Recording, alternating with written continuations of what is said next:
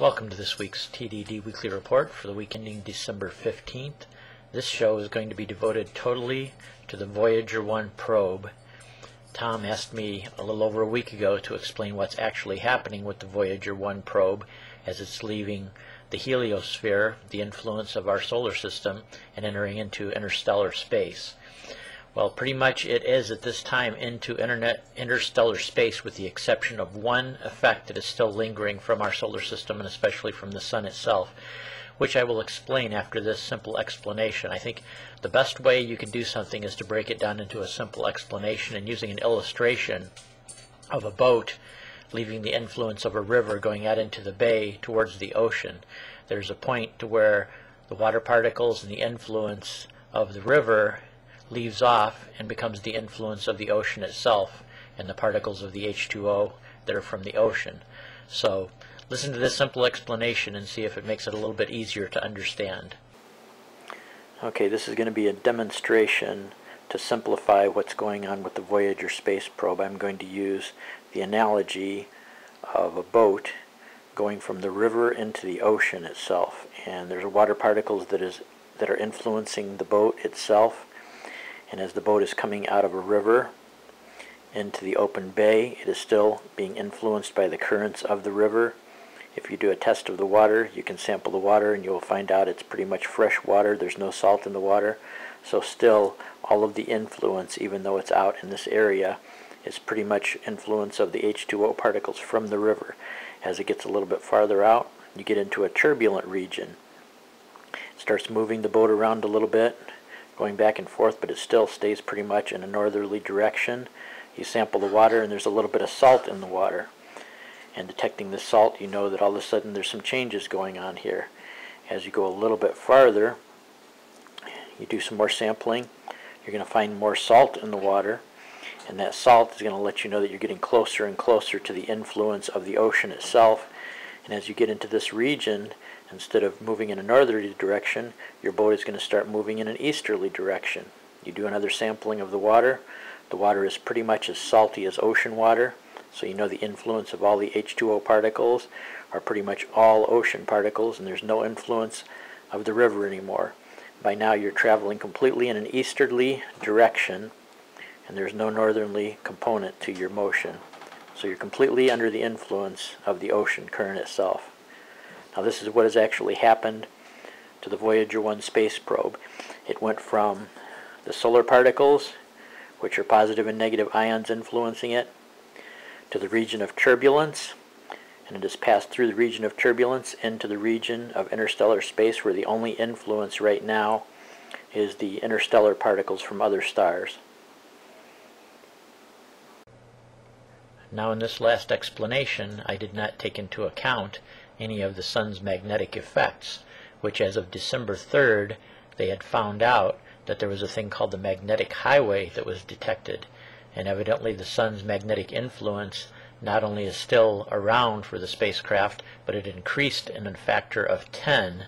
And because of the fact of the particles themselves from interstellar space actually squeezing the magnetic field, it increased the force lines. So right now this craft is within the magnetic sphere of the influence of our solar system and our sun most particularly still, and it may be all the way to the year 2015 before the probe leaves the very last effects of our solar system entirely and leaves this region. So technically it is still within some influence of our sun.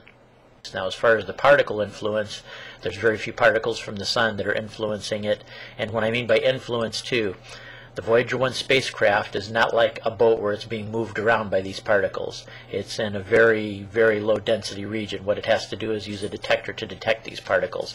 So that one part of the analogy kind of breaks down that as the particles change directions, the Voyager probe is not going to change directions at all. It's going to continue exactly on the same path. But it has detectors so that it can actually be able to show what direction those particles are coming from and whether they come from the direction of the sun or the direction of interstellar space. Right now, the majority of the high-speed particles are going along this magnetic highway, just because of that effect. What I'd like to do also is I'd like to share some pictures here. I found one website in particular, and let me get it up here. It's called Heavens Above. And this gives you a very good orientation of all 5 spacecraft that we have on the way out of our solar system, with the one exception, New Horizons is not out of the solar system yet. It's on its way to Pluto, and it will eventually be another craft that leaves our solar system and goes into interstellar space. Right now, the 4 craft that are actually outside of the range of our solar system are Pioneer 10 and 11 and Voyager 1 and 2.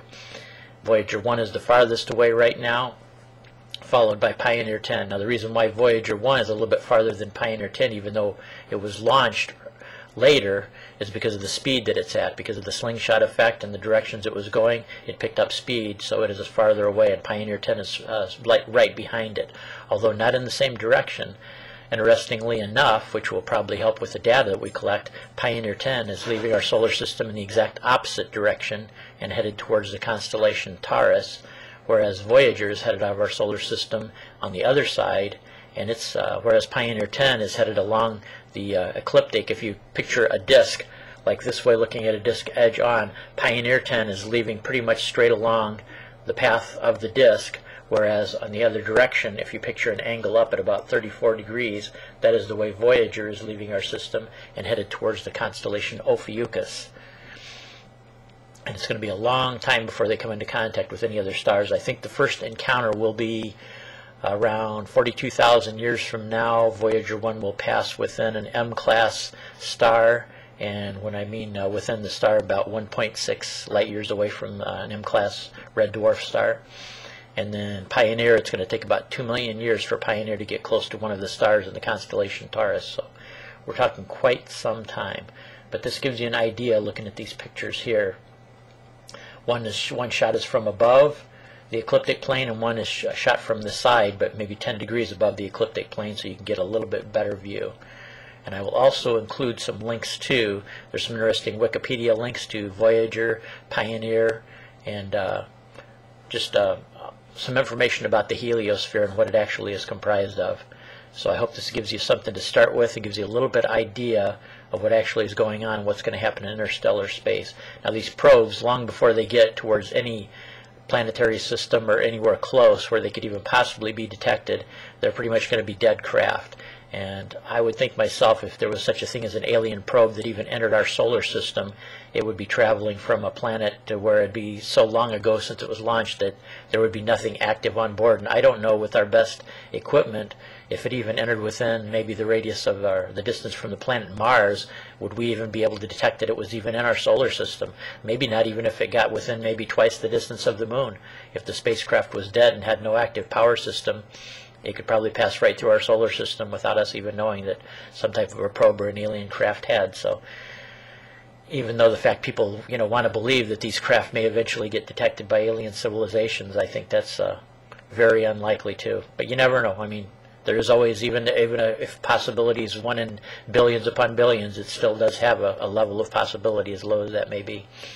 So anyway, I hope that gives people a little bit of information on what's going on with our interplanetary probes and what's going to be happening with them in the future.